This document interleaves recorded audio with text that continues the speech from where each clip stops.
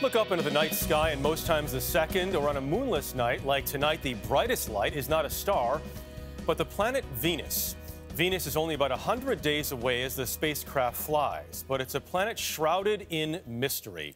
Scientists believe it holds important answers to some of humanity's biggest questions. Now, as NASA prepares to send our latest mission to Mars, many are looking beyond that to what's next, possibly Venus, and a chance to go back to the future. The Mariner spacecraft, now on its way to Venus, is the most intricate instrument in the history of space science. Just 3 months after President Kennedy made that speech in September 1962, NASA completed the first successful flyby of Venus, a crucial moment in the Cold War space race with the Soviet Union. 10 years later, Moscow responded when a probe reached the surface of Venus, the first time any country successfully landed on a different planet. Venus was hot in more ways than one. After a 15-month-long cruise, the Magellan spacecraft will go into orbit around Venus on August 10th. In 1990, America's Magellan spacecraft beamed back the best pictures yet, showing a hellish landscape where the average surface temperature is just under 900 degrees. But for the last 3 decades, almost nothing. Venus is like a lost world. You know, it has mists, it's shrouded in clouds and mystery, but there's a whole suite of instruments that we would like to send there to unveil what's beneath those clouds and really discover those secrets. Here at NASA's Jet Propulsion Laboratory in Southern California, Sue Smerkar is the #1 advocate for a new mission to Venus. When you look at this, do you dream of seeing someone there? I dream of seeing spacecraft there. For the last generation, with Venus on the back burner, the main focus here has been on Mars, with another attention-grabbing mission this summer. Mike Watkins is the lab's director.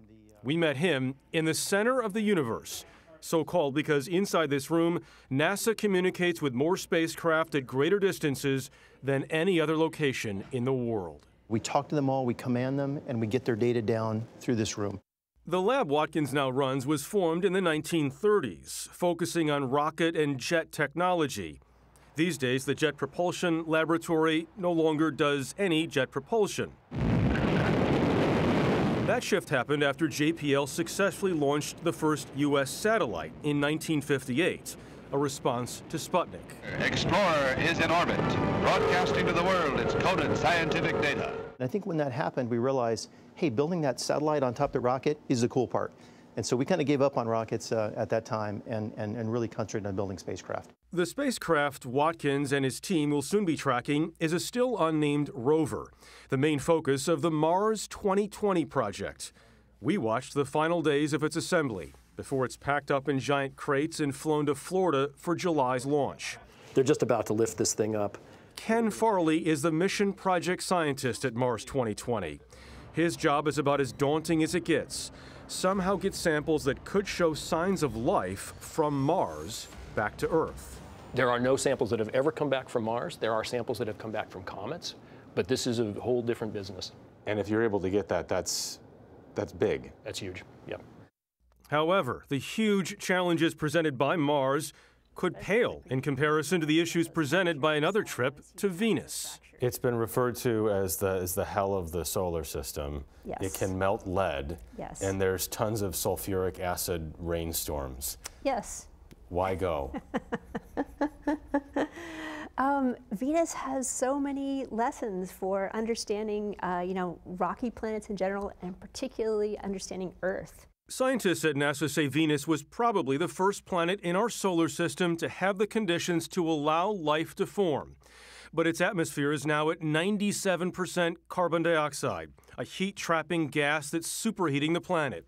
Finding out why that happened could help us understand what's taking place here on Earth. We can learn about the very early processes that shape the surface of the Earth if we study what's going on today on Venus.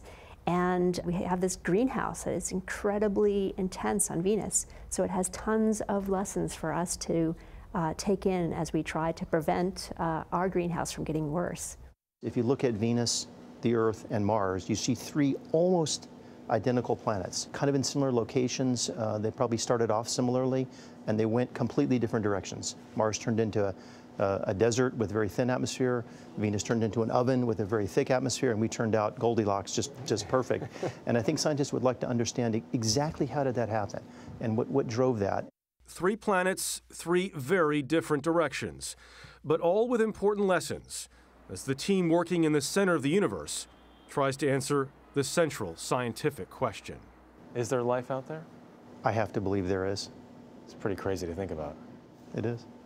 It's also crazy to think it's more in our reach now than it's ever been before. There are 3 big missions right now being considered to Venus, and we should know more about which one may or may not happen in the coming months. I love the lessons Venus could bring us. I mean, the greenhouse gas effect. Absolutely.